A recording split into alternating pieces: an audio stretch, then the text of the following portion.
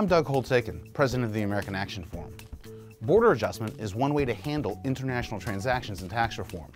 Under border adjustment, equal and opposite taxes are placed on imports and rebates are given to exports. Because they're equal and opposite, the exchange rate will adjust to make the impact on trade neutral.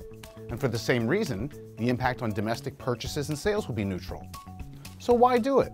Well, one way to do border adjustment is to exclude from the calculation of taxes foreign sales or the value of imports. If you do that, there's no reason to understate the value of your foreign sales or overstate the value of your imports and thus do tax shifting through transfer pricing. There's also no real reason to move production from the US to a foreign location because you can no longer deduct the cost of your labor and you'll have to pay taxes on those imports.